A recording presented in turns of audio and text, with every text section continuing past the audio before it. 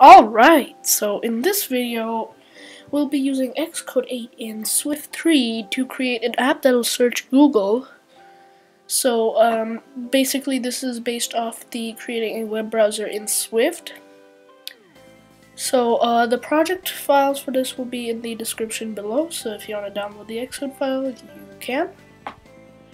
But anyways, so what we're going to learn in this video is how to program web views in Swift 3 and how to use the string by replacing occurrences of string. That's in Swift 2, but the Swift 3 version of that is a little bit different.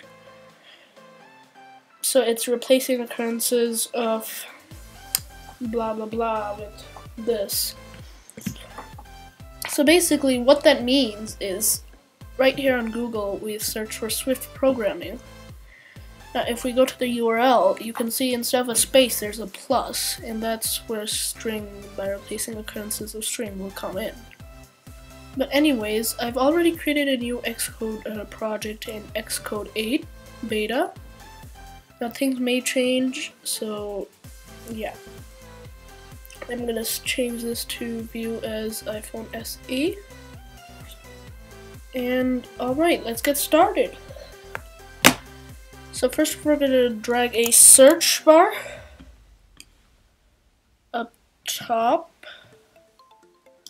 The placeholder for this will be enter your search item here.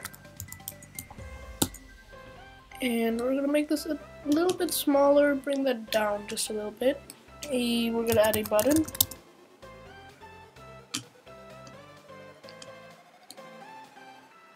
And this button is going to be set to go.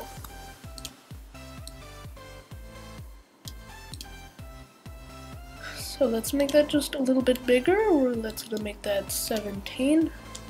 We're going to add a toolbar.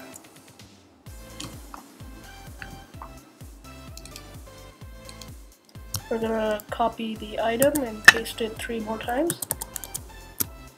So this is going to be back, forward.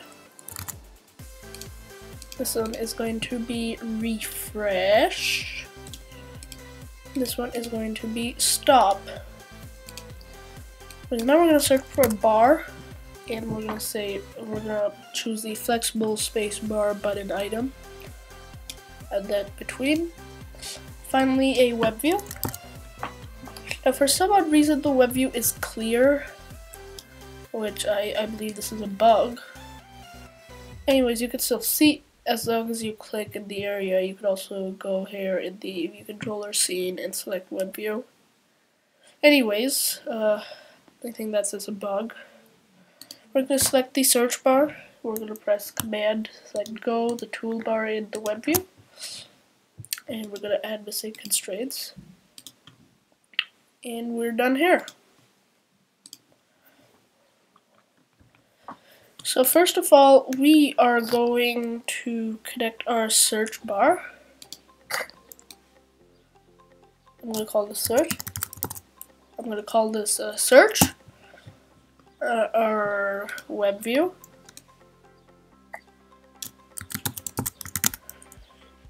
And before I do anything else, I'm going to select the back. Control click, go back, save for the forward, and save for the other two. Okay, so that's done. And let's get started. So first of all, we're going to select our Go. We're going to connect this to our viewcontroller.swift file. This is going to be an action. And I will call this Go. So we are done there. I'm going to say let URL up space URL equal ns URL string quotation marks, and that's that. So in Google, I've searched Swift programming already, so I'm just going to copy this, the URL here, And I'm gonna delete this right here, the Swift Plus programming. So we're gonna say backslash parentheses. That's gonna be search bar.text or search dot text. So dot replacing occurrences of string with string. So replacing occurrences of space. So we're gonna add a space with the string plus. So now we'll add the plus when it tries to search. We're gonna create a request. So let request equal ns URL request. URL is the URL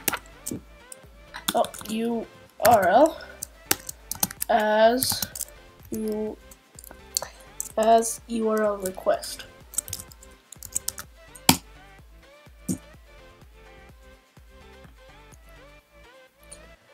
So yeah, WebView.load request is when we are going to use the as URL request. So sorry about that, but anyways, so WebView.load request as URL request, and that should do it. So let's build and run. I got our simulator open up here. And so let's search for, let's say, hello world. I'm gonna press go. So it searched Google for hello world. Now let's search for, let's say,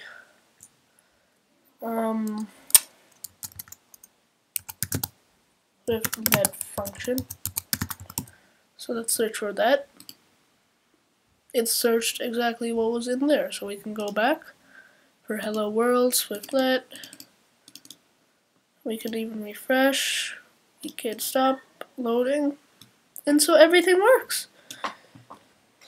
So we have created an app just that will search Google, and hope you learned something from this. Search for me.